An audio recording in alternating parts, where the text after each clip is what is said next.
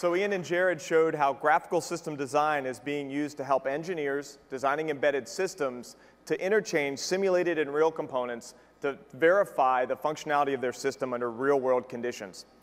Now we want to talk about how that same platform is used to design, prototype, and deploy advanced embedded systems in areas like control and monitoring.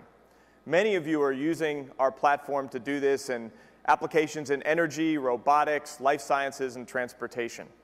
And you're doing it based on the RIO architecture, reconfigurable I/O.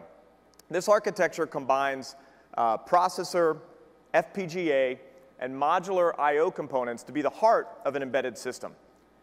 Now, the FPGA is particularly critical. It combines hardware capability with software reprogrammability and allows you to embed IP and timing and synchronization very, very close to the I/O of the system. We've been investing heavily in this architecture over the last decade or so, both in the LabVIEW capability to program these systems and in over 60 hardware products that now use it. We build on technology from partners such as Intel and Xilinx so that you can leverage Moore's Law and combine that with the productivity of LabVIEW. Now, we're very excited this morning to be adding an important new point on this RIO technology curve. And to help me introduce that point, I'd like to welcome up the General Manager of the Embedded Computing Division of Intel, Michelle Tinsley, and National Instruments System Engineer, Dr. Ben Black. Hey.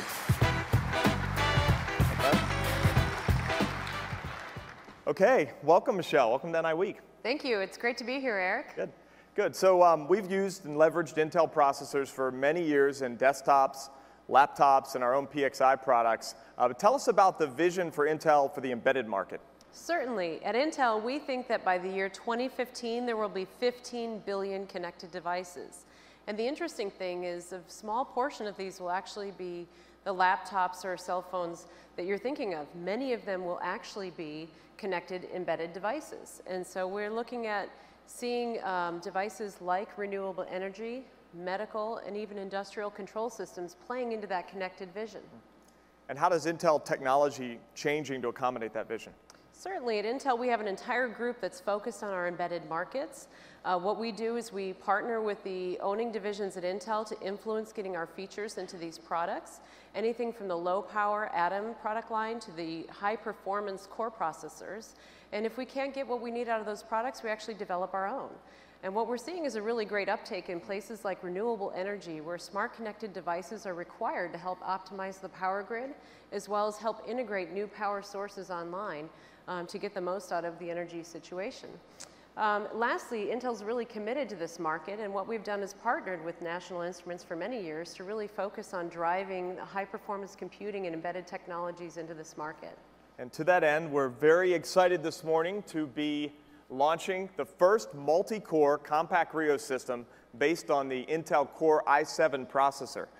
Now this adds, you can clap for that, by the way.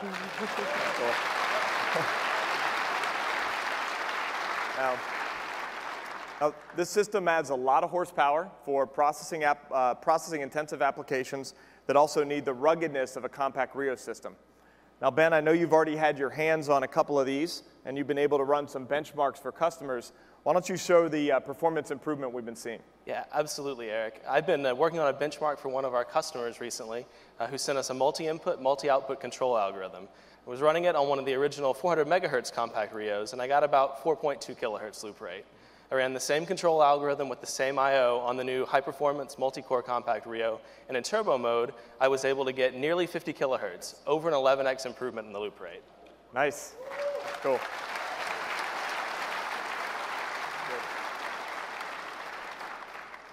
Now, Michelle, I'm confident that our users will find lots of new applications and uses for this extra horsepower. So on behalf of them, I'd like to say thank you to you and the team at Intel for enabling this capability. Absolutely. Thank you, Eric. And we look forward to continuing to partner with National Instruments to bring the best of the computing power to Intel and continue to push that performance as well as increase lowering the power envelope so that scientists and engineers everywhere can continue to innovate. That's exciting. Thank you very much, Michelle. Thank you. Thank you.